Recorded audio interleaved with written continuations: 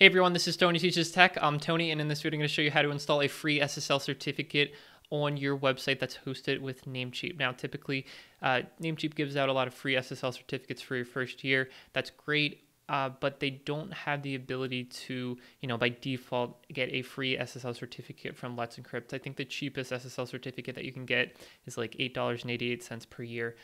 But if you know what you're doing, then you can actually install a free SSL certificate for any one of your websites or all of your websites if you have more than one. And that's what I'm going to show you how to do in this tutorial video. So let's go ahead and get right on into it. I have this website, site4.xyz, hosted on Namecheap. We will confirm that in a second.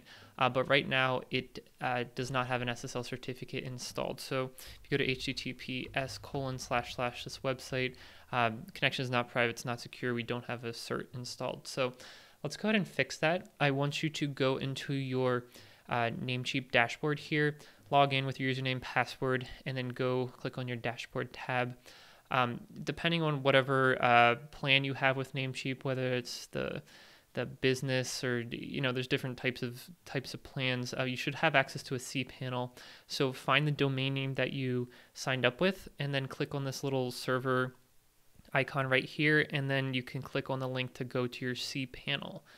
And I just want to point out that although the domain name associated with this product is not the domain name site4.xyz, that's still how you configure that domain name and all of your domain names within the one cPanel that you used to sign up with this domain name. So anyway, that opened up in a new tab over here. This is what cPanel looks like.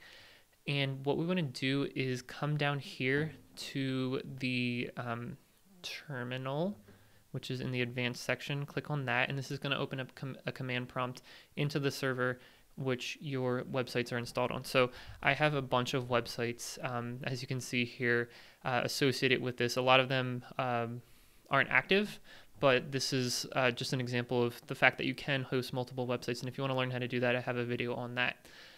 Anyway, without getting off topic, we're going to use a script that is available publicly on GitHub. It has a lot of support in order to issue a Let's Encrypt SSL certificate, which is free, a free SSL certificate for your website. It's very legit. I actually use it for all of my production websites at this point.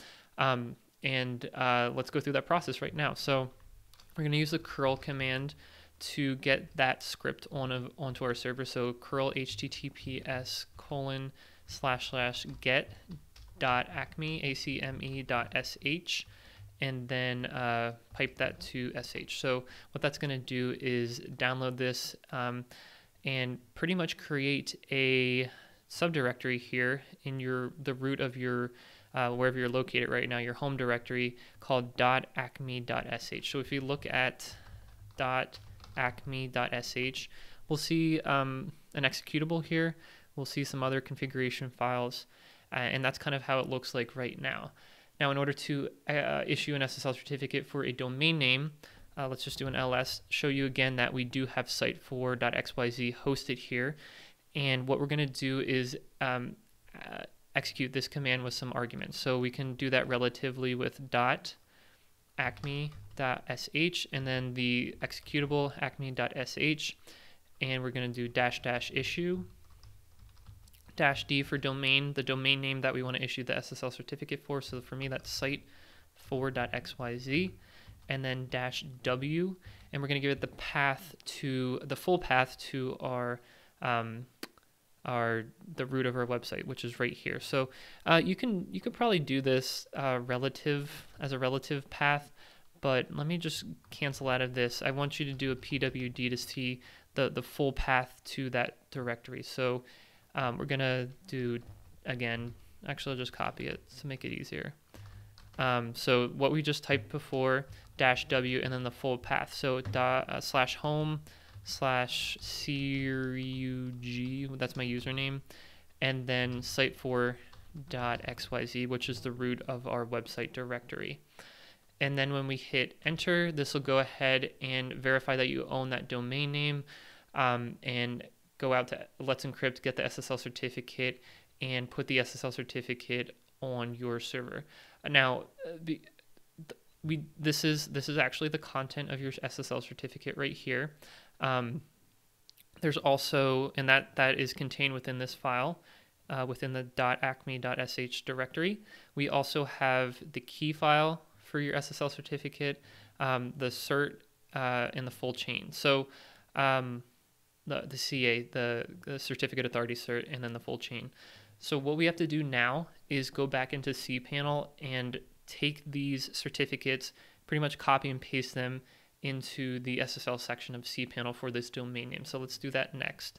And I think the easiest thing to do here is to just make this like half screen so we can still look at the terminal window, and then make this one the other half, something like this.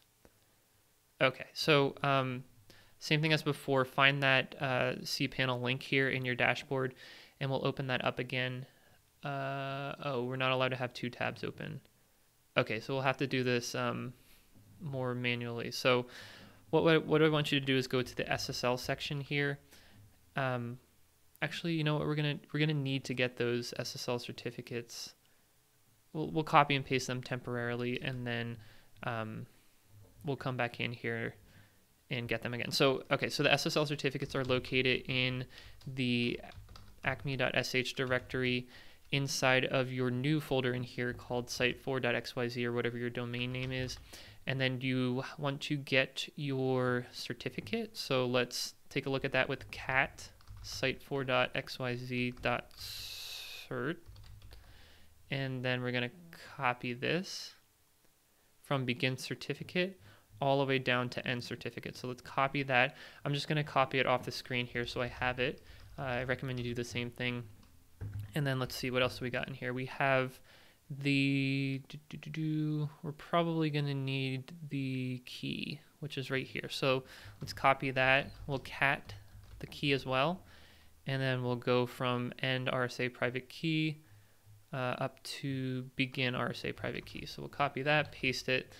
Now let's go back to our cPanel, go to that SSL section, click on SSL TSL under security. We don't want the Namecheap SSL, we want this one.